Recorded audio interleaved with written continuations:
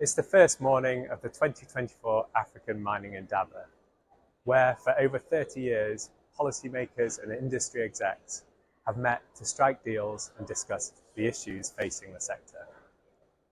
We're here to advocate for a better deal for people in Africa's mining countries. The sector has been riddled with injustices, and as mineral demand booms, this time must be different. This is critical not only for Africans, but also for the planet.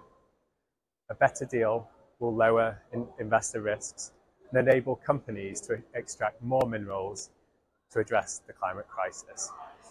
And therefore, it's actually also in the interests of the companies and their balance sheets. There are several actions that companies can take to achieve these outcomes. On value addition, companies should support independent, publicly disclosed value addition feasibility studies. They should coordinate with each other. On social and environmental protection, they should observe and expand no-go zones. They should meaningfully consult with communities and publish information on the project level impacts from mining. And then finally, on corruption, they should reduce the use of agents and intermediaries, be transparent, and ensure strong due diligence to reduce the risk of elite capture.